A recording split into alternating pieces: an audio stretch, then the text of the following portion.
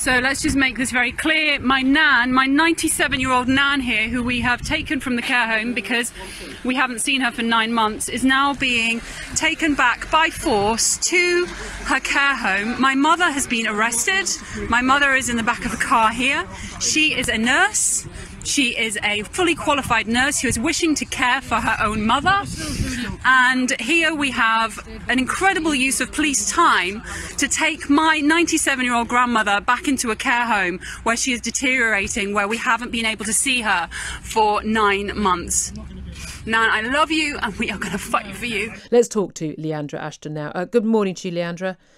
Good morning, Julia. Good morning. I think it was incredibly brave of you to put that out online, but I'm really pleased you did, because I think it's really important that people understand this isn't just happening to one family. This isn't a one-off.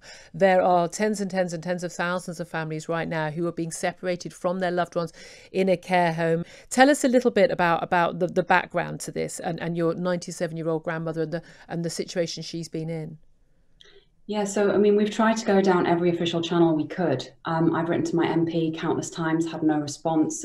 We raised what's called a safeguarding issue because we could see the deterioration of my nan early down in lockdown. She has dementia. It takes a lot of time to feed her and to give her drinks. And in a care home setting, what we found over the years is it's just not adequate. Well, that's it. I think a lot of people are wondering, well, hold on a minute. How can you not have the right to bring your grandmother home to her loving family, especially with her daughter who's able as a nurse to care for her? We know she knows what to do. On what legal basis can they stop her leaving the care home?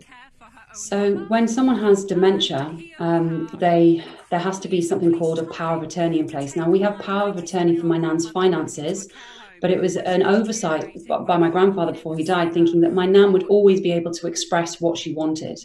So the power of attorney for well-being or for health wasn't put in place. So now all decisions have to be made with the local authorities. But unfortunately, the local authorities are cutting us out of the conversation. It took the police to tell us yesterday that my nan has a new social worker. And they then informed us that we weren't on the correct paperwork.